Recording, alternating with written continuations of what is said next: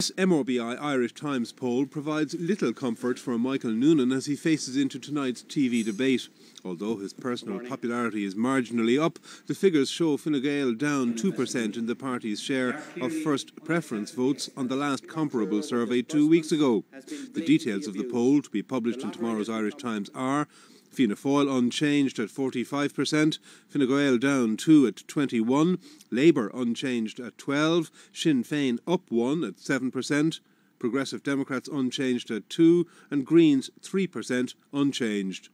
Satisfaction with the party leaders shows Bertie Ahern at 70% up 1, Michael Noonan 31% up 1, Mary Harney 57% up 5, Ruairí Quinn 45 up 3, Trevor Sargent unchanged, and Gerry Adams 51 points up 3. The poll was carried out last Monday using simulated ballot papers in each of the 42 constituencies.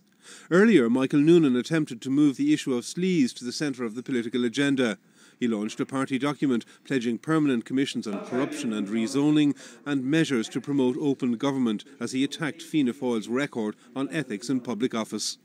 A vote for Fianna Fáil on Friday is a vote for any party prepared to go into partnership with Fianna Fáil, is a vote for corruption, cronyism and sleaze.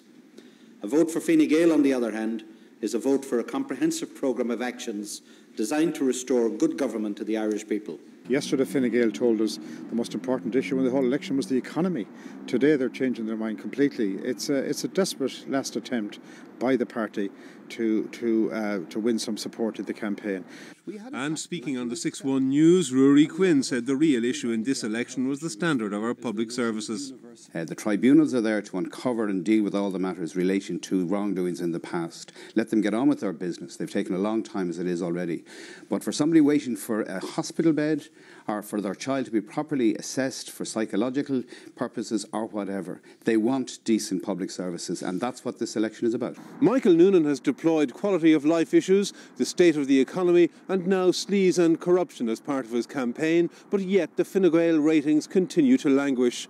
At this late stage, it's difficult, if not impossible, to see how that situation can be turned around between now and polling day. David Davenpower, RTE News.